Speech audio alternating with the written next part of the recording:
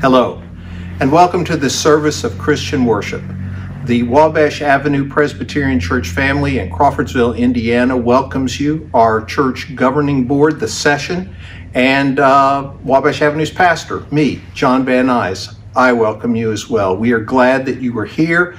I imagine there are some old faces, familiar faces, beyond on the other side of the screen, but I am imagining there's some new faces too. Please know that you are most welcome here. Today we celebrate the day of Pentecost. What is Pentecost? Pentecost is the birthday of the church. It's the day in which the Holy Spirit was given to Jesus' followers to empower them to proclaim the risen Christ. And so that is not a one and done event. Pentecost is ongoing, and we believe that the Holy Spirit is with us even now, and that we are one in Christ through the Spirit, who continues to give us the ability, the power, the wherewithal to confess our Lord, to follow him, and to love him. So let us join in our time of worship through this prayer for preparation for worship. Let us pray. Almighty God, you pour out the Spirit of grace upon all who desire it. Deliver us from cold hearts and wandering thoughts, that with steady minds and burning zeal we may worship you in spirit and in truth. Through Jesus Christ our Lord. Amen. Our call to worship is based on John chapter 7, verses 37 to 38. Let us worship God. Come to Jesus, you who are thirsty. Alleluia. Drink deeply of the Holy Spirit. Alleluia. Let your heart overflow with the living water of God's presence, peace, and love. Alleluia. Thanks be to God. Our opening hymn is This Is My Father's World. It is sung by Andy Plemons.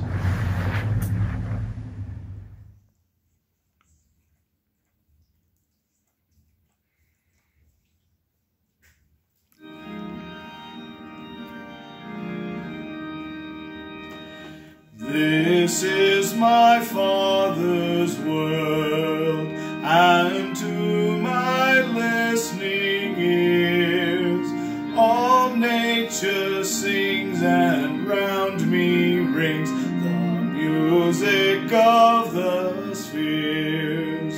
This is my Father's world, I rest me in the thought of rocks and trees, of skies and seas, his hand the wonders wrought.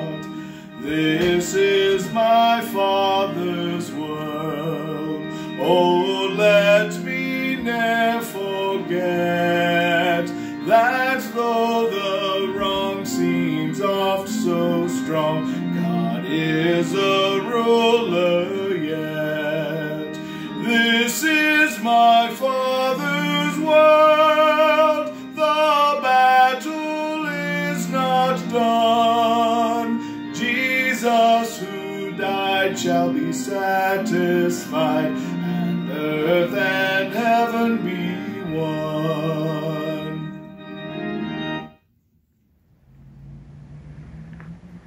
Our call to confession comes from Acts chapter 2, verses 1 through 21. God has promised that everyone who calls on the name of the Lord will be saved. Therefore, let us call upon the Lord, confessing our sins. Please join me in our prayer of confession.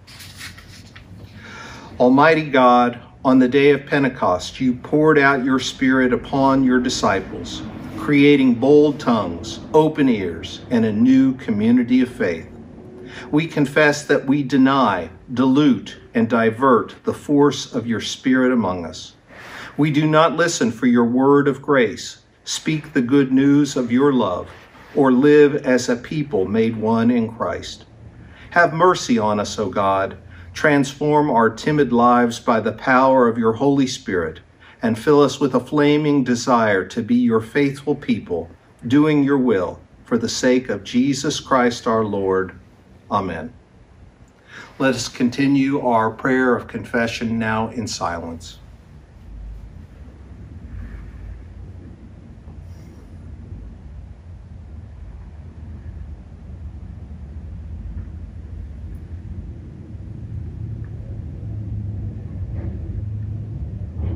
Amen.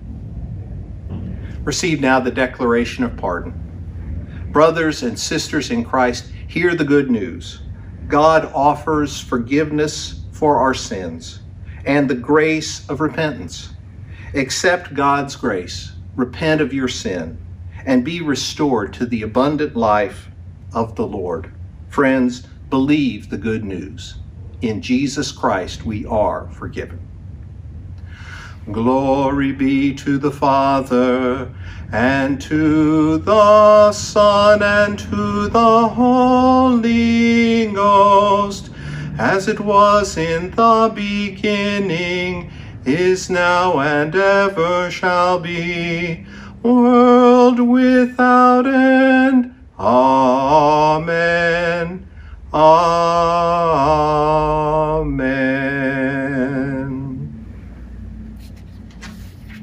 Our scripture today comes from Acts chapter 2, verses 1 through 21. So listen now for God's word as it speaks to you. When the day of Pentecost had come, the disciples were all together in one place.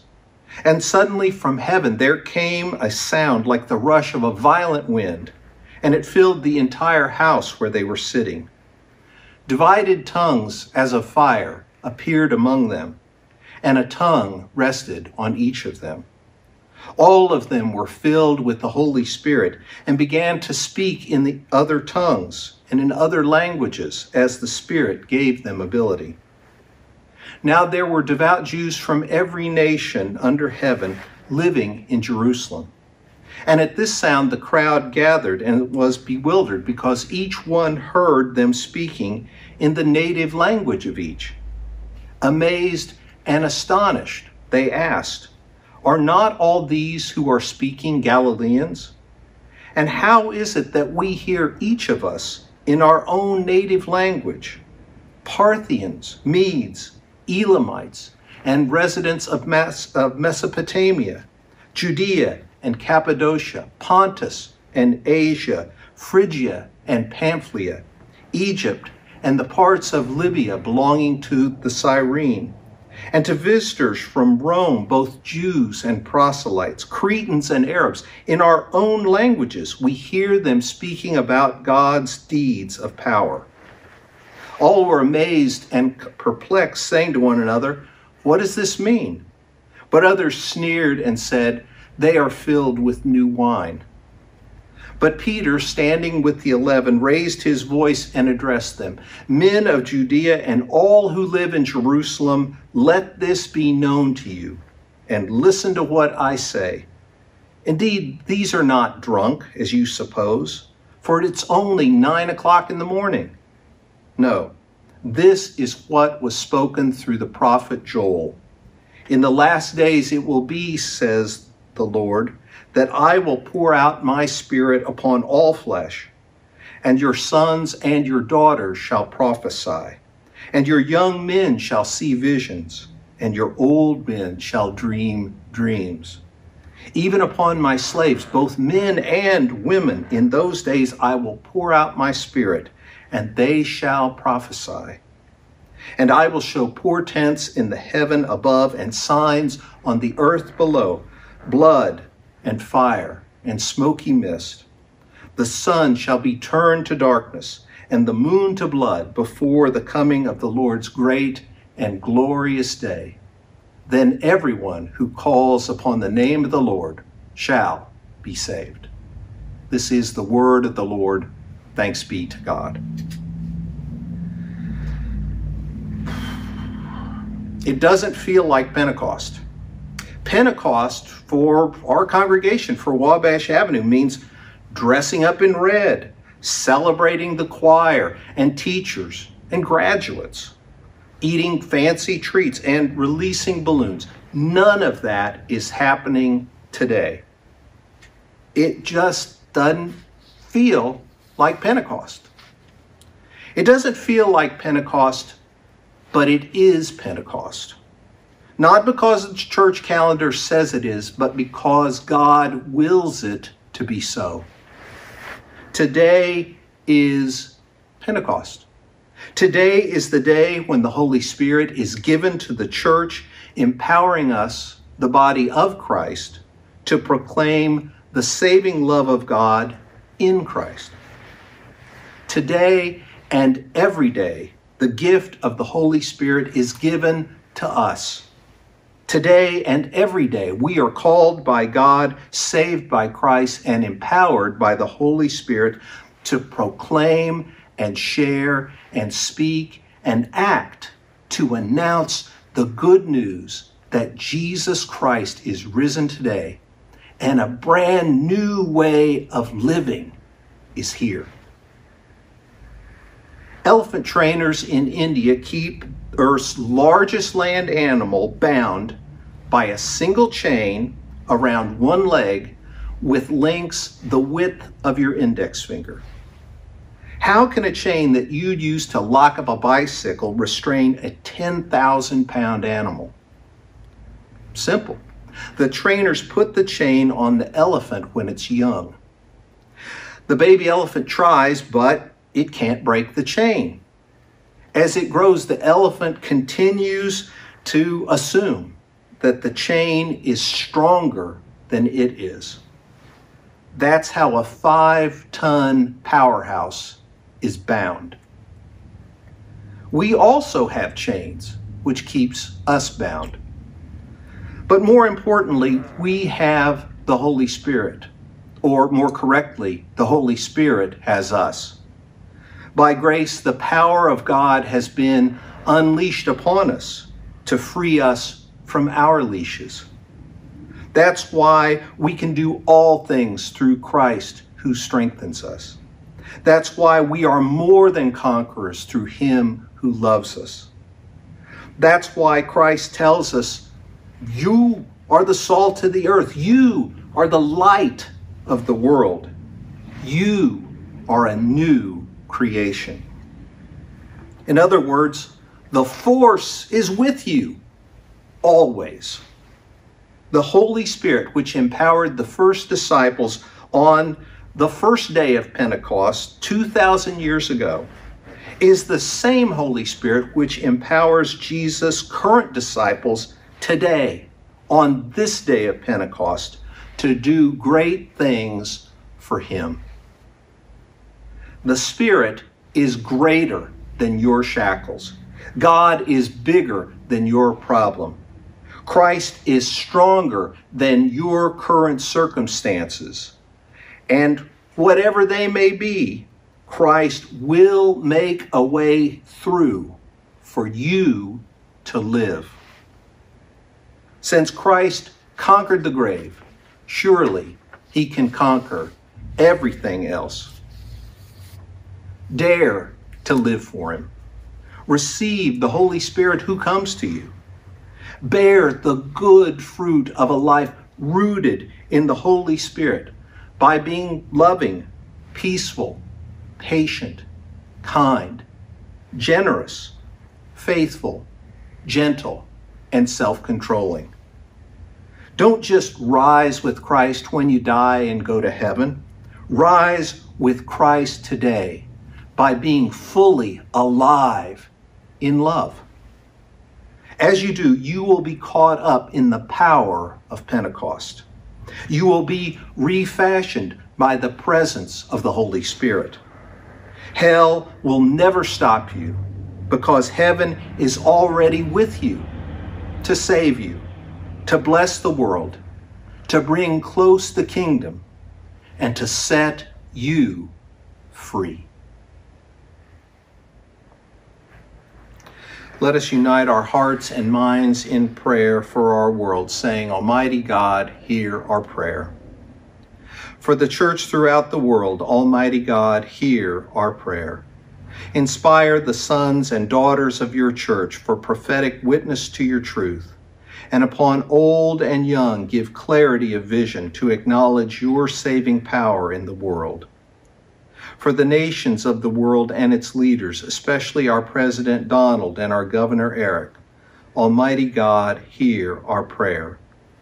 Overcome the babble of misunderstanding among the nations, and let all people hear in their own language and recognize in their own culture your unifying message of love, that we may work together to help everyone have what they need to live through this pandemic. For planet Earth, our home, Almighty God, hear our prayer. By your Spirit, renew the earth. Make us good stewards of its resources, and teach us to enjoy its abundance rightly. Bless all who farm with good weather for continued planting, and for their crops to prosper, that your good earth may feed us all. For those in need of healing, Almighty God, hear our prayer. Among those known to us, O God, we pray for Bill, John, Judy, Marty, and Roger. Send your healing spirit upon those who are sick in body or mind. Restore them to health, and restore to them the joy of salvation. For our neighbors and members of our civic community, Almighty God, hear our prayer. Teach us to be good neighbors, to live in peace with one another, and in friendship share the joys and burdens of daily life. Protect all who are serving on the front lines of this pandemic. May these unseen caregivers be regarded as the apple of your eye as you hold them safely in the palm of your hand. For our children, Almighty God, hear our prayer. Bless our children, protect them from danger, and help parents and caregivers nurture them so that they may mature in wisdom and grow in grace. For our enemies, Almighty God, hear our prayer.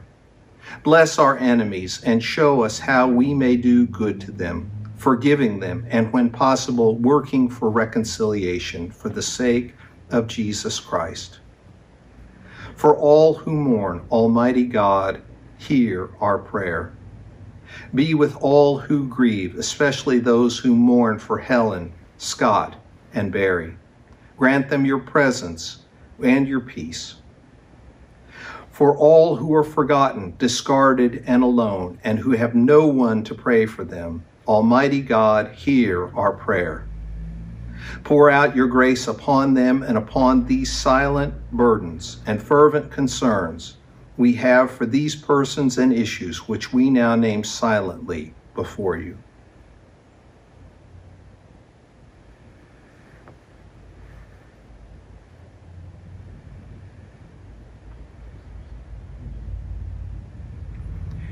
In your mercy, Almighty God, receive these prayers, and according to your wisdom, provide all that is needed for your mercy to flow, for your salvation to triumph, and for your kingdom to come. We ask this in the name of your Son, who taught us to pray, saying, Our Father, who art in heaven, hallowed be thy name. Thy kingdom come, thy will be done, on earth as it is in heaven. Give us this day our daily bread, and forgive us our debts as we forgive our debtors. And lead us not into temptation, but deliver us from evil. For thine is the kingdom, and the power, and the glory forever. Amen. Our closing hymn is sung by our choir director, Jennie Fights Swick. It is, He Leadeth Me.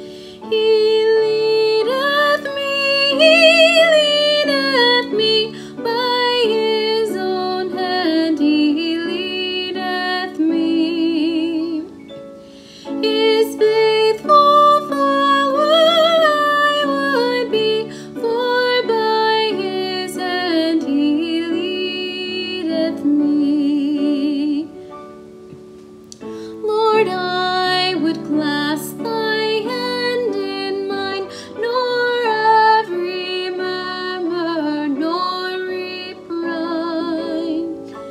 Content whatever lot I see, since 'tis my God that leadeth me. He leadeth me by his own hand, he leadeth me. His faithful follower I would be, for by his hand he leadeth me.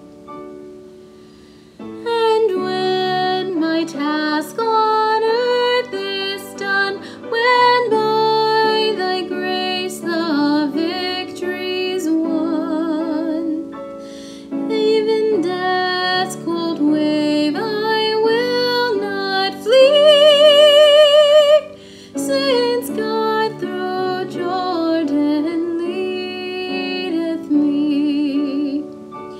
He leadeth me by his own hand, he leadeth me. His faithful follower I would be, for by his hand he leadeth me.